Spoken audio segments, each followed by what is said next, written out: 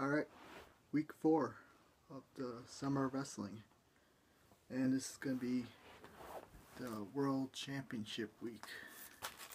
And I got a little bit of a storyline going on during summer wrestling. For 3 weeks in a row, we've had Randy Orton versus Chris Benoit from SummerSlam 2004 as the summer wrestling match of the summer. So, I made my goal this week to try to find a bunch of great World Championship matches and try to find a match that would knock Orton versus Benoit off the top of the mountain. So let's see if any match did it. Let's see if we have a new #1 match.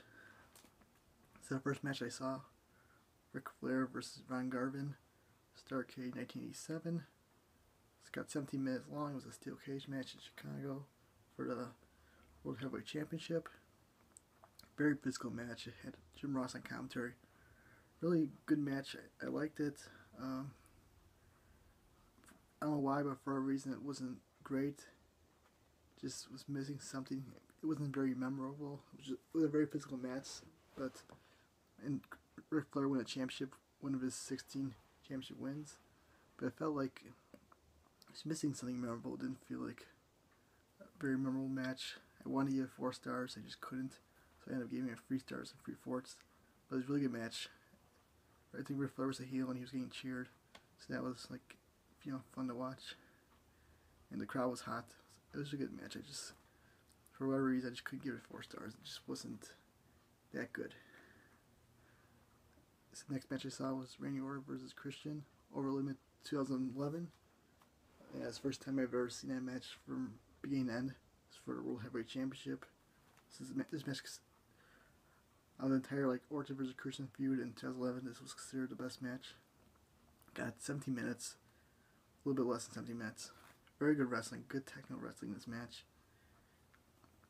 I gave 4 and 1/4 stars. That was a very good match. Didn't really love it, but it was really good wrestling. Good at reversals and stuff. Even I think Orton was even pulling out spots that I've never even seen him do before. Good stuff. Next match I watched, Edge vs Undertaker, One Night Stand 2008. It was a TLC match for World Heavyweight Championship. Mick Foley was on commentary during this match. This was a great spot fest. Tables, ladders, and chairs. The whole point of that match is supposed to use a lot of tables, chairs, and ladders, and that's what they did. The ladders being used a lot, the chairs were being used a lot, and there's a lot of table spots. I mean, I lost count, but maybe at least 8 tables probably got broken during that match. One thing I heard this match was a lot of run-ins during the match. This one, Edge was in La Familia, so we had Chavo Guerrero made a run-in, Zack Ryder made a run-in, and what's his name? Kurt Hawkins made a run-in, so they all interfered in the match. But then Kurt Hawkins and Zack Ryder all got put through tables. That was kind of cool. And there were 2 giant table spots where Undertaker powerbombed Edge through 2 tables, gave him the last ride. And then Undertaker was on top of the ladder, and Edge pushed the ladder down. The ladder was crashing towards the ropes, and Undertaker fell to the ring and landed onto 4 tables that were set up outside the ring. It's a great spot. And I think some people were complaining how these spots look like they were clearly set up. Tables were all specifically placed in certain spots. You knew somebody was going to go through a table, especially Ryder and Hawkins. When Undertaker was showing Ryder and Hawkins through tables, they're conveniently placed right where they were standing, so it was made easy for them. Undertaker threw them to a table. That's okay. I don't care about that stuff. They're fun spots to watch. I don't care if it looked fake. It's supposed to be fake. I know kind of obvious, but I don't care too much about that stuff when I'm watching a match. I just want to be entertained, and that was very entertaining. Because of the interferences, run-ins, I couldn't give it a really high rating. I want to go higher, but I gave it 4 stars and a quarter. That was a really good match. It got almost 24 minutes. Good spot fest. You like spot fest? This is a good one. Okay, next one I saw from Backlash 2000, and I didn't write down the year. I think it's 2004. Backlash 2004. was World Heavyweight Championship match in Canada, Edmonton, Canada. Triple H versus Shawn Michaels versus Chris Benoit. Chris Benoit's hometown. This match was great.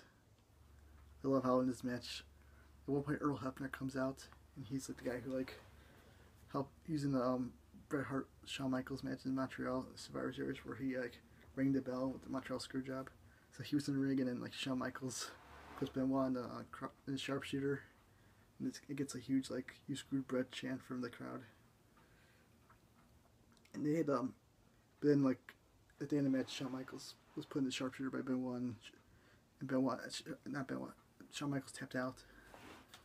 I thought it was a good match, really good. Wasn't as great as I was expecting, but the crowd was really into it the whole time.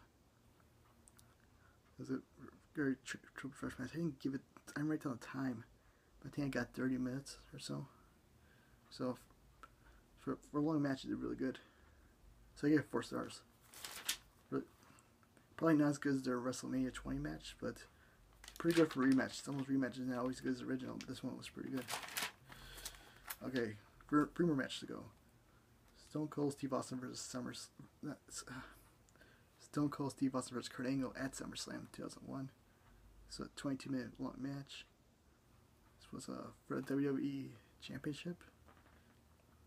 And for Kurt Angle, he got bloodied a lot in this match. He survived. He took the stunner 3 times and didn't get pinned after each one. And from start to finish, this match was like fast paced. There was like no slow spots, like no like really times where the match got boring. It just kept going. They didn't really slow down for anything.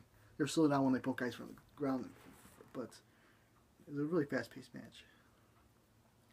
A lot of fighting outside the ring. Didn't seem like there was a lot of good high spots, or didn't know that many near falls.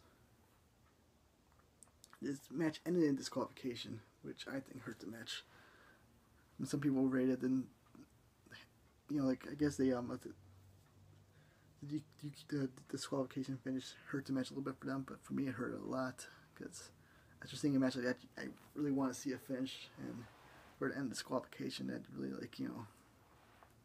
made the match feel worse. But there's other stuff I didn't like about it, like maybe they brawl outside the ring too much. But I gave it 4 stars and a quarter.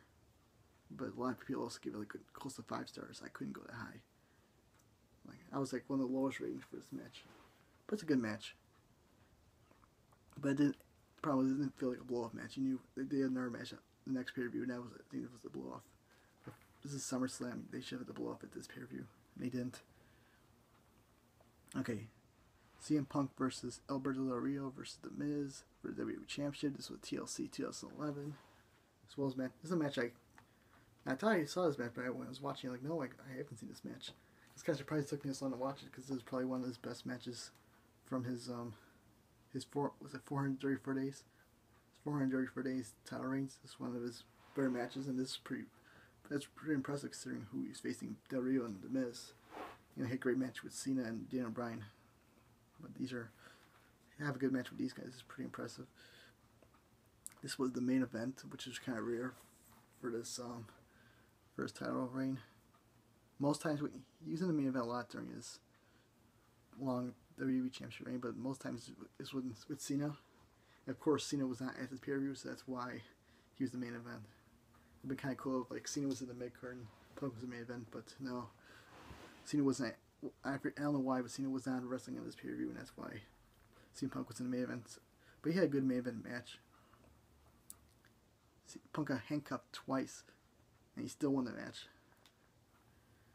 And there was a best spot of this match. Ricardo's on the ladder.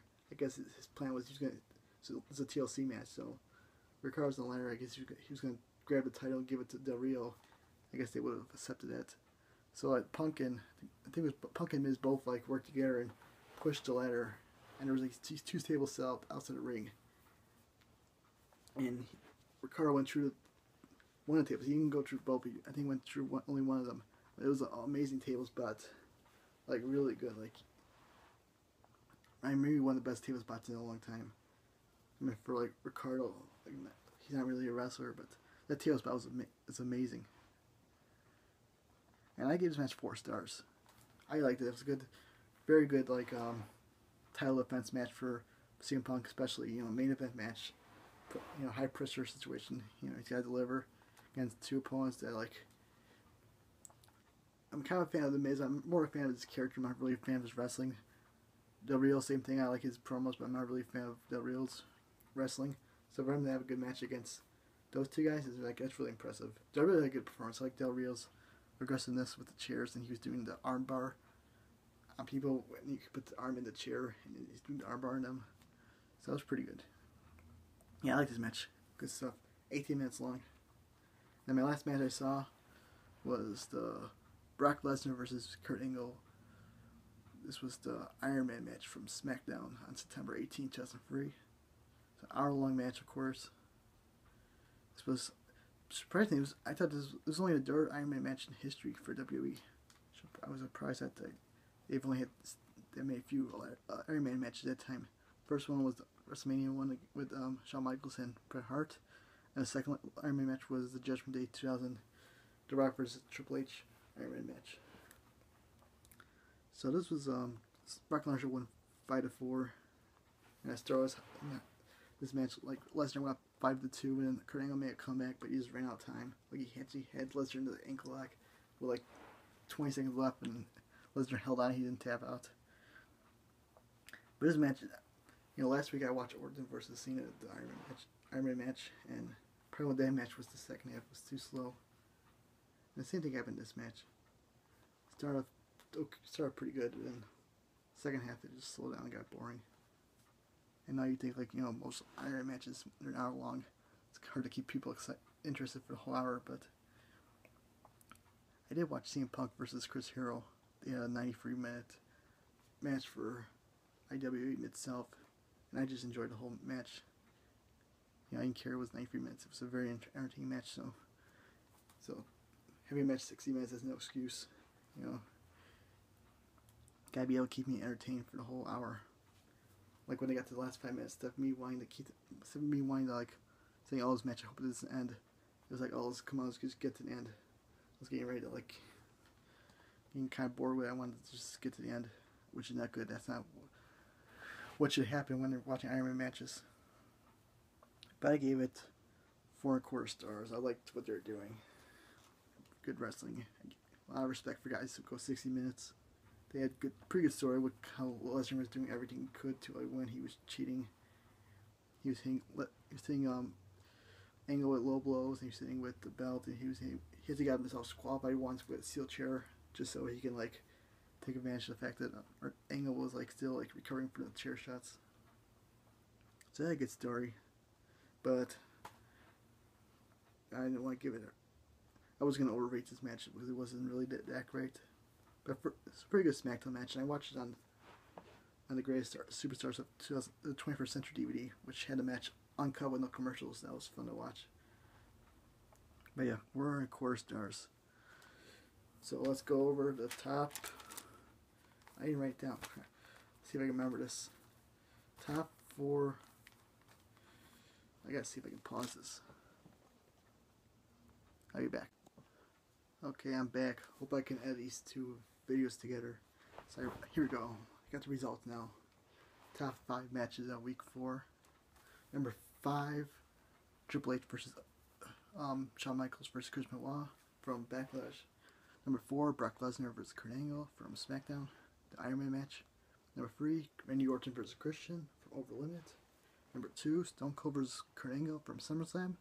And my number 1 match of week 4 is Edge versus Undertaker, the TLC match from One Night Stand 2008. So here we go. Top 5 matches this summer. Time to find out if we have a new champion. New match this summer. Let's see. Number 5. SmackDown ladder match from Money in the Bank 2010. The match won by Kane. Stays on the top 5 for the 4th week in a row. Gave that match 4.25 stars. Number 4, new match to the countdown. Edge vs. Undertaker, One Night Stand, 2008, 4.25 stars. Number 3, Cactus Jack vs. Vader from Halloween Havoc 1993, 4.25 stars.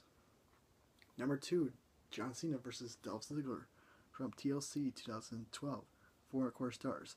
And for the 4th week in a row, the Undisputed Champion, Randy Orton versus Chris Benoit for SummerSlam 2004, 4.5 stars. So the streak continues.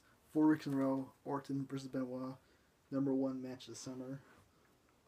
Gonna keep trying to knock it off. I'm not gonna force it. I'm not gonna like make a match better than it really is, just so I can get you #1. You know, some match got really impressed me. I'm gonna really like bring out the pressure. Really gonna try to knock it off up to the top. And this next week's gonna be Ring of Honor week. You know, loaded with the best 7 Ring of Honor matches I can find. I haven't seen yet, and hopefully we'll get a new #1 match this summer. Okay, thanks for watching. Be back next week.